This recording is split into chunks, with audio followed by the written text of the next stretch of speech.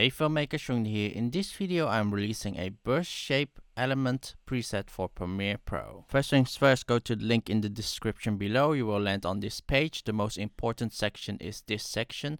If you already subscribed or please share out or tweet out this page. And once you have pressed one of these buttons, this section will disappear and a download link will appear. And if you really appreciate what I do, there's also a donate button here below. Once you have downloaded the file, go to your Effects tab, go to your preset, right mouse click on it and choose Import Preset and import the file. Then in Chung Dha Shape Elements, you have the folder of CD Burst. And to use this burst preset, first make a color matte and choose a color that you want.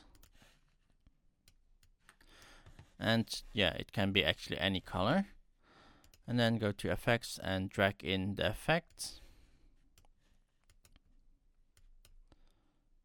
And to change the color of this burst effect, you can go to your effects control and then add tint and then change the color of the tint. And then you can change the color of the effect.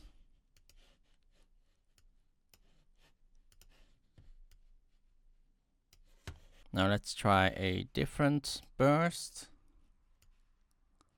And to change the size of the burst, go to your motion and actually you can scale it up, scale it down and change the placement of them.